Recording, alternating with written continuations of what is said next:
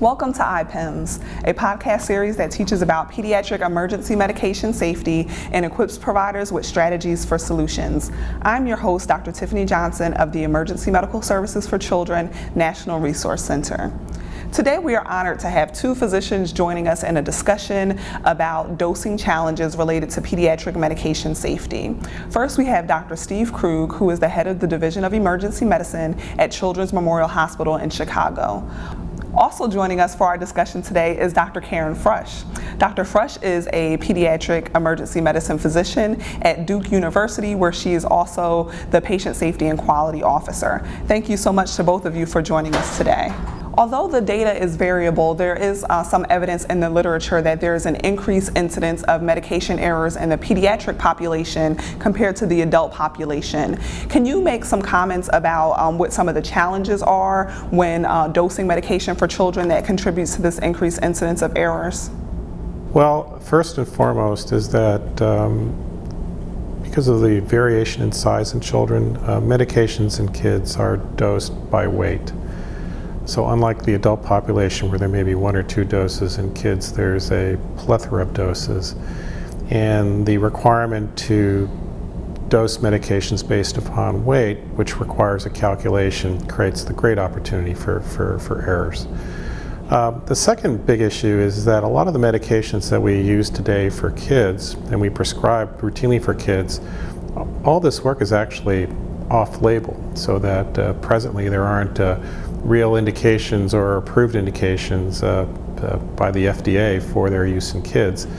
And that's in part because there frankly has not been sufficient study of these drugs in the pediatric population. And again, that's another opportunity for medication error. And I think another issue, especially at the extreme end, so the youngest kids or the smallest patients really have physiologic issues that can come into play, especially if a medicine is overdose or underdose, more specifically overdose. So they don't have the reserve, the capacity, they don't have the renal function, that they don't have the capability that older, bigger kids or adults do in handling doses that sometimes are not appropriate for their age. You mentioned that weight-based dosing is one of the contributors to the increased incidence of errors. Can you just talk to us a little bit more about weight-based dosing and why this is such a high-risk activity related to medication use? Well, step one is knowing what the patient's weight is, and sometimes that's not obtained, and somebody will guess and or ask. Secondly, another common error made is that the patient is weighed in pounds, and but that weight that's recorded in pounds is then thought to be what the weight is in kilograms. Well, that can create a big problem. Or that simply somebody has weighed the patient in pounds and they attempt to calculate or transfer that weight in pounds to kilograms. You know, it's interesting, there are strategies that emergency departments have used to try to be sure that the weight is in kilograms, so that the scale won't even weigh in pounds. But we found at our institution that parents want to know how much their kids weigh. And even though the weight is in kilograms, sometimes a healthcare professional will do a calculation to tell the parents and weight and inadvertently write that down. So, so this truly is a challenge. Yeah.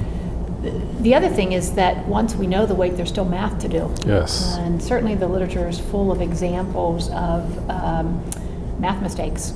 What's interesting is that we put double checks in place where we check each other's math. It's not uncommon that the physician who orders the drug, writes a dose, has the math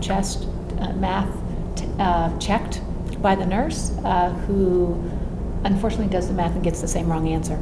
I think that's why it's so important that we have pre-calculated doses. And for people who work in emergency departments where there are IT systems that provide decision support and pre-calculated doses, that's a tremendous help.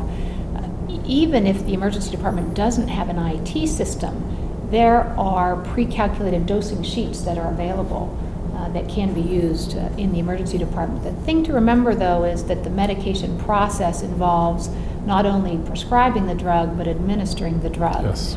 So in terms of the work, the challenges for our nursing colleagues, The doses are often pre-calculated in terms of how many milligrams to order. The rest of the math is not necessarily done. Medications are delivered to our hospitals or emergency departments in numerous formulations. So the amount of medicine you draw up depends upon which vial you pick up.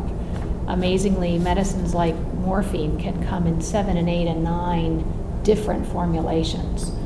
If you think about that, what that means is a nurse can come to the bedside with a syringe of clear fluid, and based on the volume in that syringe, you could actually be delivering 1 milligram per mil, 2 milligrams per mil, 5 milligrams per mil, 10 milligrams per mil.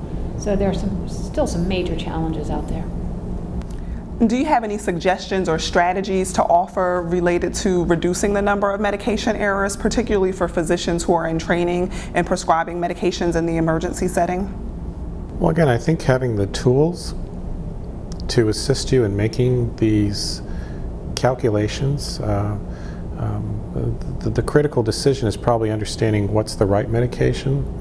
And then once you've made that right selection, then that there should be systems in place, either high-tech because they're attached to a great electronic medical record, but again, there are great low-tech solutions out there that then allows the doctor to write the right dose, and then also then assists the pharmacist and the nurse to make sure that the appropriate dose is administered so that those mistakes don't occur.